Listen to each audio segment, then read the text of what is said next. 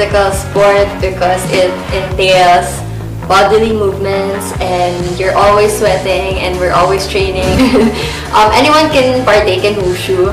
I just happen to love wushu just because it's very different and it's true and false. True because in Pomse, Taekwondo, they do follow a form. In wushu, you do also follow a form, but as you get older, you make your own form. I don't know if it's the same in Pomse.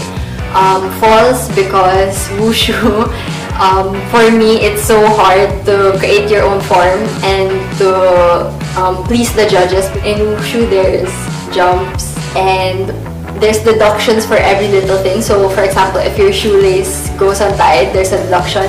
If your button flies off, there's a deduction.